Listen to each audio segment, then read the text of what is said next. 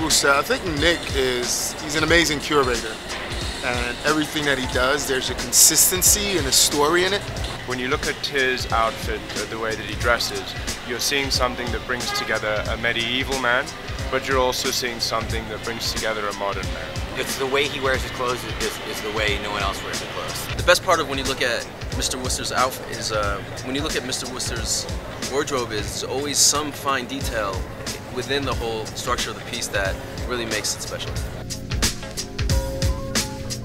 I'm from Salina, Kansas, which if you look at the map of the United States, Kansas is right in the center, and Salina is right in the center of Kansas. It is a place that has 50,000 people, so it's a small town. When I was a kid, I didn't play war or house, or I played store. I would take all my parents' clothes and put them in the living room floor, and I had a cash register, and I played store. So it was obvious that there was something different about me to the rest of my family. And when I was 16 years old, I started working at a clothing store, the nicest clothing store in Salina, which is the name of the town. And that's how it started. It just started like that.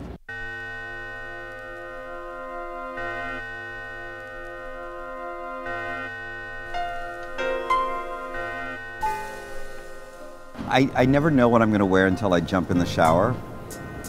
And it could revolve, like today, it revolved around the shoes. These are the shoes that I designed with LaFaux in New York, and I knew that I wanted to wear them, so I thought, okay, what will work on top?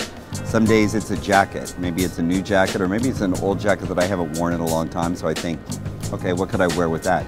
So it becomes like a little bit of a puzzle to figure out. Women's, I think, is about fashion. I think fashion is very important to a woman. And being fashionable is kind of the essence of what being a woman is about. With men, I think it's a little bit the opposite. I think with men, it's about finding a way to dress, a sort of a blueprint that you can follow. So, for example, I've always been what most people would call preppy. It's like, to me, I understand that. I love Rick Owens, I love something very avant-garde, but it doesn't really fit me. It doesn't fit my body type, it doesn't really fit my life. Nick Wooster, he's a free person. He celebrates individuality. He definitely knows how to be able to translate his own experiences, his own feelings, his own emotions into the way he dresses. What can I say about Nick? Nick is an amazing guy, and even more than his style, he's a really incredible person, I think.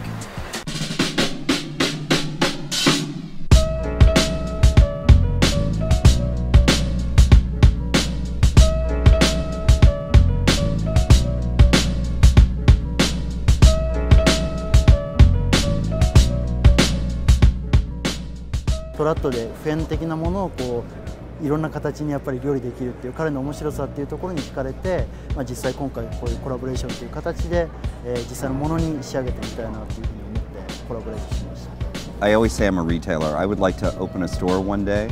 I would also like to develop product, brand, maybe work with a brand or develop my own brand. When I was young, I had too much to learn, and I feel like now that I'm 51 years old, I guess I'm old enough to be able to do something on my own. So we'll see. But I work with some amazing people. Project has been phenomenal. Gilt has been phenomenal. And I'm so thrilled to be working with United Arrows. Hopefully I can continue these collaborations in a more meaningful, a bigger way.